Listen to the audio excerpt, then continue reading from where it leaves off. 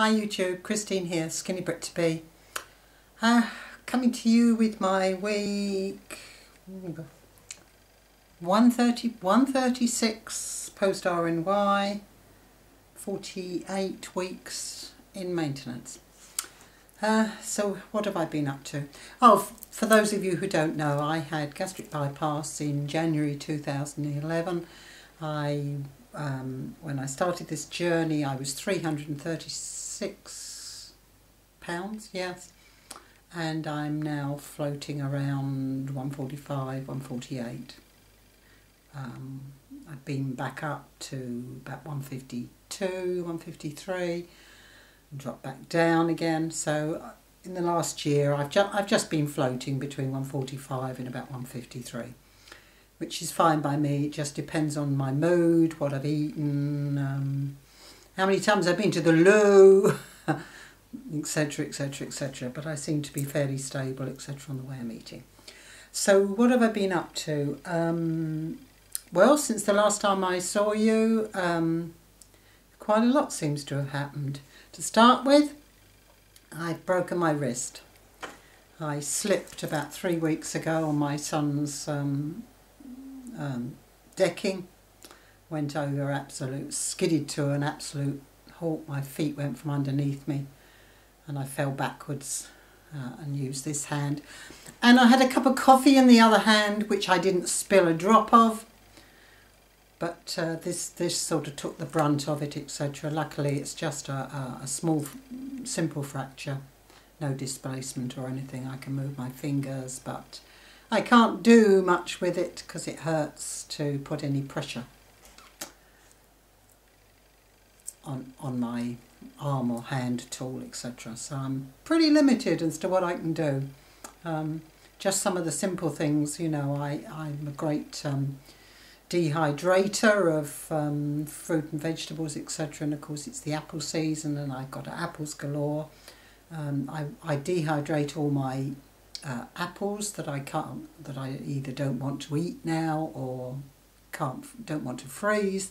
I dehydrate them, and then during the winter they are an absolute perfect snack for me because I can have half a dozen pieces of apple instead of having to say eat a whole apple when I'm hungry. So it's sort of it becomes my snack food during the winter, my go-to food, if I really need something during the winter just to stave off an itch for something sweet and slightly chewy, etc. Because apples doesn't seem to go really crisp. It always seems to go slightly sort of chewy, which is just what I very often feel I need. So, but the funny thing about my when I did my wrist, the little nurse that put the first plaster on me, she said, "Oh, we're doing a survey at the moment." She said on people over the age of 55 that have had a fall from standing position and broken arms or wrists, etc. And she said, because we're doing the research is into osteoporosis. So she said, "Would you be prepared to take part?" And I said, "Yes, that'd be fine." So remind me to go back again a bit before that story. Anyway, I had to go back to the hospital 2 days later to have this cast put on, because to begin with they put one of those awful, extremely heavyweight plaster casts on, which went right up to my elbow, which meant I couldn't bend my arm, so I couldn't even put a fork to my mouth, even if I was able to hold a fork, etc., or a spoon. And I'm left-handed, so that was another concern. So anyway, I went back to have my cast, this new cast put on, and the same little nurse was there, and she said, "Are you still prepared to take part?" So I said yes. And it was a few simple questions: age, do you smoke, do you drink, have you ever broken a bone before, which I hadn't. I've had plenty of falls, but I've never broken a bone, despite all the falls I've had when I've been extremely overweight. I've never broken anything, which is, when I think back, that's sort of quite surprising, you know, considering some of the really hefty wallops I've gone down with in the past. And anyway, she said, I've got to put this all onto the computer. She said, would you mind, you know, just sort of waiting around out in the waiting room just for a couple of minutes? She said, well, I'll get it sorted. She said, I'll come back to you and let you know if there's anything else I need to know. So we hung around, and after about 10 minutes there was absolutely no sign of her, and I thought, well, it doesn't take that long. I know that staff are busy, etc., etc., but I'd already been there well over an hour, maybe an hour and a half, sort of hanging around seeing the doctor, etc. And I was just, quite honestly, I was pissed off. So so I said, okay, we'll give her a couple more minutes. So my husband set his watch. He's very literal. And so 2 minutes later we set off, and the fracture clinic is way down the end of an extremely long corridor in the hospital, and we just got to the far end and my husband heard somebody shouting, and we turn round and there's this little nurse tearing down the corridor, desperate to catch up with me. And she was so apologetic. She said, I've been talking to the doctor all this time, she said, about you. She said, I entered everything on the computer, she said, but then it, you know, sort of I had to go and speak to the doctor about you. And she said, if you come back, you know, I'll explain.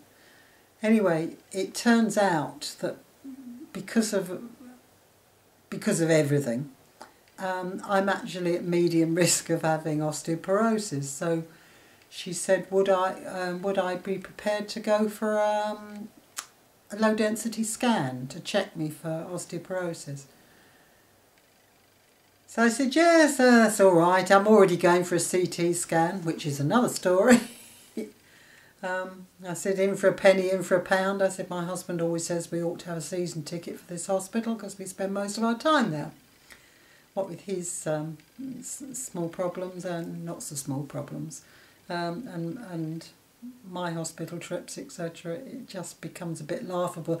The moment you sort of turn anything pension ageable, you seem to spend all your time at the doctor's or the hospital, either being checked or not, or them doing something to you. So anyway, so I've got to go next Tuesday. I go for a low porosity scan. The pains that I was having in my stomach, which I didn't know was whether it was connected with the bypass or the gallbladder removal or what. They put me on some new medicine, and they're also sending me for a CT scan, which again is next Tuesday. They're doing the two sort of in the same department at the same time. I've managed to tie those up, so that means there'll be one less actual traipse backwards and forwards to the hospital. So hopefully I'll have some answers to that. But I must admit the pains in my stomach do seem to have subsided quite a lot with this new medicine. I think it's what some of you have been given in the past. I think the Americans get a version called Carafate. In England it's called sucralfate.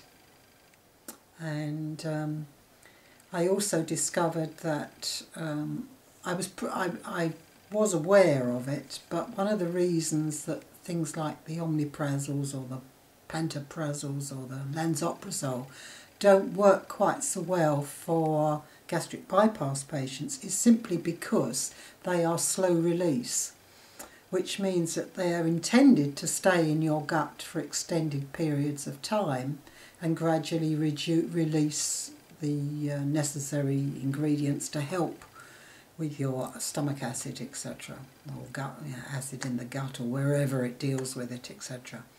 But because we have a very small stomach, and because we have a reduced size gut, intestines, of course it doesn't stay where it's supposed to for so long. So consequently, that was one of the reasons why they don't seem to last all day, the effect of them, etc. Very often by lunchtime, certainly middle of the afternoon, I was already, after having taken one in the morning, I was always beginning to feel really acidy again, etc. But this sucralfate does seem to have helped, etc. So, and I've actually stopped taking the the antacid ones as well, the omeprazole or the lansoprazole, depending which packet I picked up. So I've got supplies which I've been trying. Thought feels like months, but anyway, yes. Oh, and a solitary lesson. If you fall on a Saturday and your wrist hurts and it's still killing you by Sunday and you can't use it, don't be like me and wait till Wednesday to find out that you've actually broken your wrist. That was, yeah. With hindsight, that was sort of really silly, but I just thought really that because of all the times in the past that I've fallen and, you know, joints have hurt, etc., I really did just think that it was a sprain, muscles or ligaments, you know, and I put on a little wrist strap that my husband had, which was, you know, sort of helping, but as I say, by Wednesday the pain was still just as bad, if not worse. So don't leave it, just go and get it checked. Don't be stupid like I was. But luckily it hadn't done any more damage because it was so painful I couldn't use it. So it hadn't been put under any more stress, etc., and it had been strapped. Okay, so what else? Vitamins and minerals. I'm still taking all my vitamins and minerals. I'm due for a B12 injection shortly. Which may explain why I do feel rather lethargic. Yes. I certainly don't feel bouncing with energy, etc. I do find it quite difficult to get off my bum and do anything. But I suppose that could be the medicine and the pain and the everything else. But hey, the weight's staying stable, thank God. Despite eating apple strudel. I made some apple strudel. But again, I still journal everything that I eat, and I create the recipes, and I check how much it is per portion, and I, you know, religiously journal it, etc. For those of you who don't know, I use myfitnesspal.com.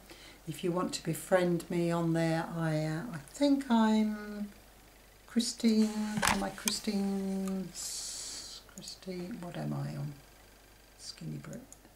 I am Christine Skinny Brit to be on myfitnesspal. If you want to befriend me, then just put in a short message to say that you know me from YouTube. Anyway, that's all. I've done an update. You know where I am now. I think my battery's flashing that it's going to collapse on me, so I'm going to leave you. Hope you're all doing well. Thank you for watching. Bye, folks. Bye.